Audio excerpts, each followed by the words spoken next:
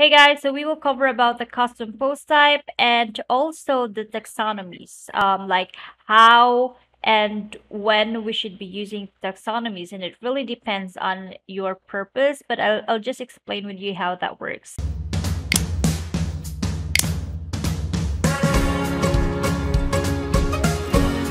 So basically, this is the default post in WordPress. It's called custom post.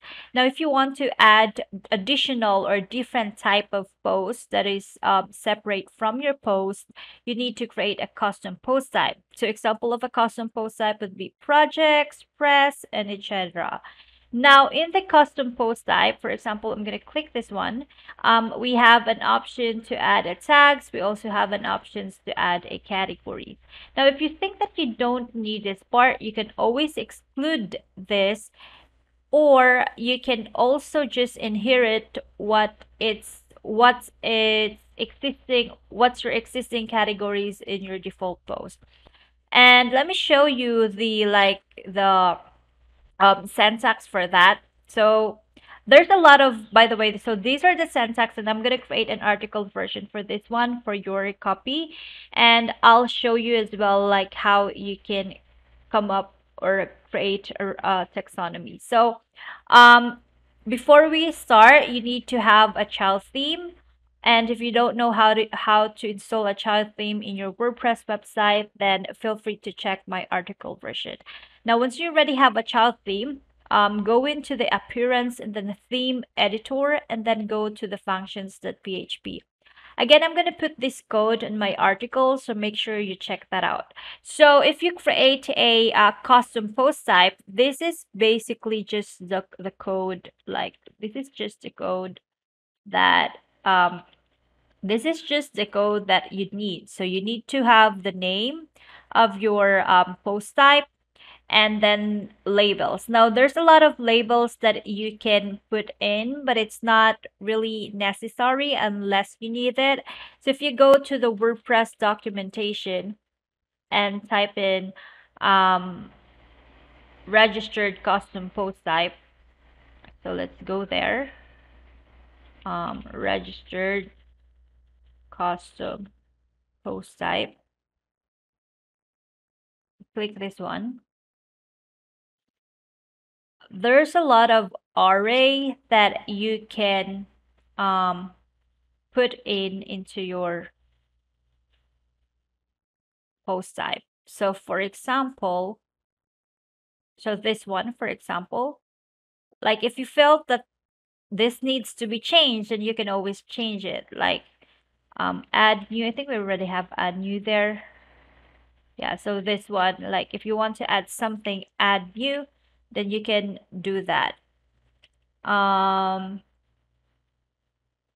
like that. If you have a lot of arrays, you need to use this code. But if it's just once, like if you just want to use add recipe, this will do. Yeah, something like that. I will not use everything. I don't think that's I need those, but again, I'll put all the codes on my article version. So by default, this is how I mean you can straightly create a custom post type using this code. And let's call this one, for example, test, and this one just test. Then this one should be test. Press. I'll change this. Okay, and then if we click update, okay, and then we refresh the website, you'll see that there is a test page. Now, if you want to inherit the categories on the post, you can put in this code here called taxonomies, and just put it there. Like if you want to inherit the categories and posts, if you want to have like this type. But the problem in this part is they will inherit the existing category section and post tag of the post, of your default post. Now, what I prefer is to use the registered taxonomy. So basically, we will register a unique categories for that specific custom post type, which is test. So I'm gonna remove that one. I don't think I need that. And we can copy this part here. So, and then put it over, not that one, put over there and registered.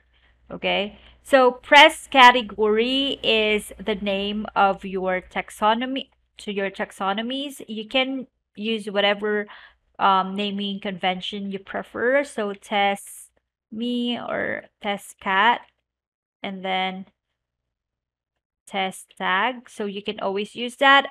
But make sure that this area in here should be equivalent in your registered custom post type. So we'll put that word test there and then test. So basically, we will support or we will register a taxonomies for the categories. We want it to be queryable and we want it to be rewritable at the same time. Both in the both in tags, we want it to be it is labeled as tags. We want it to be queryable. We want it to be rewritable. If you won't gonna put something in here, it will be, I mean, it will inherit the default value of WordPress. So we will update that. And if we refresh it, and see this one, so you'll see that there's already a tags and there's already a categories in here. So in the categories, you can always put its custom categories in here. You can always put your unique categories in this custom post type. So I created a test categories, but this categories is not visible in other custom post types. If you went to the press here, you'll see that this press custom post type is using a different category, and this custom post type is using a different category. The default post is using again a different categories. But if you don't like to have multiple categories or have different categories per custom post type, you can always use the taxonomies part, this one. Basically, this will just inherit the categories of your default post. So that's it. Now, if you have a lot of custom post type, I would prefer to put that on on a on a function part to organize everything. So basically, this is just what you need. But I would prefer to wrap it inside the function so you organize all of your codes. So if I put that over there, copy this one, and then put it inside. So basically it's just like um function and then name. Let me just grab this code here because I really not I'm not so familiar with that thing. So basically this one, functions with PHP, and then inside that is the custom post type. And in order to functions work, you need to add an action. You need to close it. You can put it over at the top of the functions.php, or you can always put it over there. It depends on you, whatever you prefer. So yeah, so if I update that one, I mean, it's still working. Whether you put it outside or inside the functions, it's still it will still work. But I would prefer to just put everything. If you have a lot of custom post type, you need to organize it in the function. So it would be easy for you to call it in the future purpose.